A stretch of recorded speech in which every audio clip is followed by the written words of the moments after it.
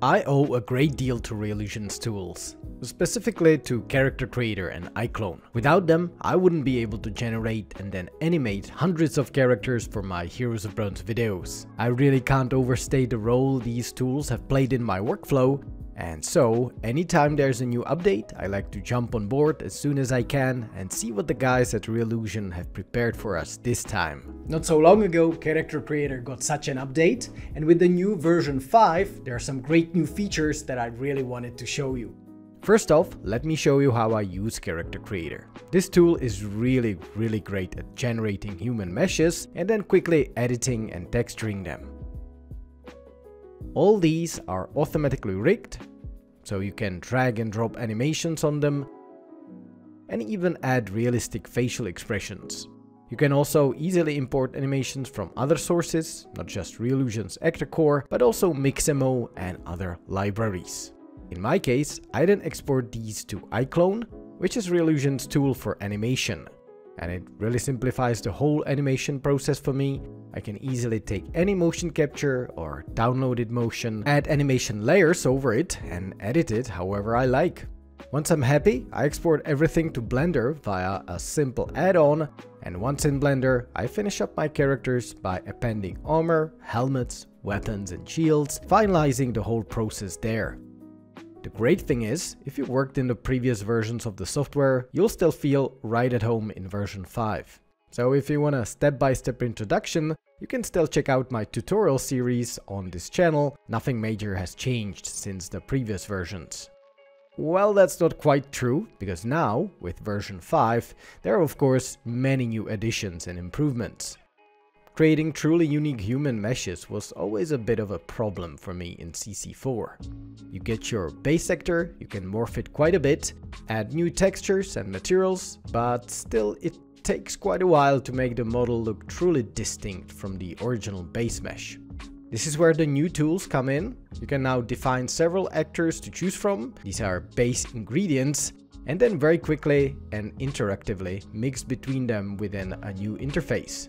You can blend together various categories from full body to facial features, noses, ears and more. This really makes creating a bit more unique characters much easier.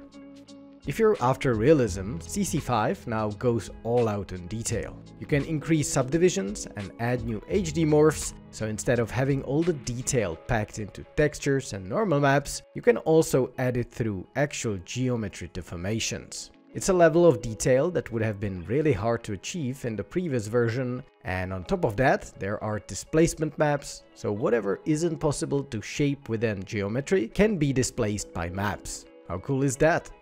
Besides that, there are improvements in textures, which can now go up to 8K, and these improvements also include the eyes. I think that previously this was the weakest part of Character Creator's models, and since eyes are really the gates to the soul, as they say, it's great to see them improved, more detailed and far more realistic.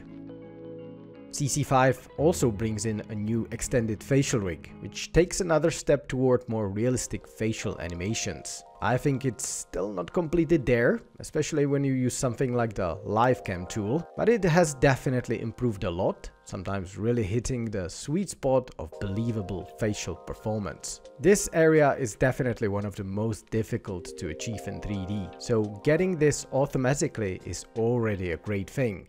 All these new features are also directly supported in Blender, both in Cycles and Eevee. So you don't have to be restricted to Character Creator or iClone. You can simply use the export window, set up Blender preset, and then download the CC add-on, install it in Blender as you would any other add-on, and bring in the characters.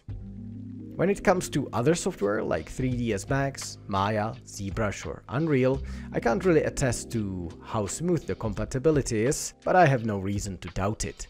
The guys from Reallusion really went above and beyond to make their characters easily usable across all the most popular 3D tools. And judging by how easy it is to bring assets into Blender, basically with just one click, I think it's going to be the same for other applications as well. Nowadays, I like to take my CC characters and make them look stylized for the new NPR look of Heroes of Bronze. And while that basically means throwing away all the finer texture detail, The base is still there. The truth is, whatever project I embark on, when it comes to human base meshes, it always starts in Character Creator. Yes, the software is pricey, and with all the additional tools and add-ons that you might want to get, it gets even more costly, but when you compare it to subscription-based tools, the math changes quickly. With Reallusion, you pay once for their tools, and that's it. So yeah, nothing changes for me even in 2025. I stand by Reallusion and their tools all the way. And especially if realism and ease of character creation are your goals, I think you'll find this update particularly worth it.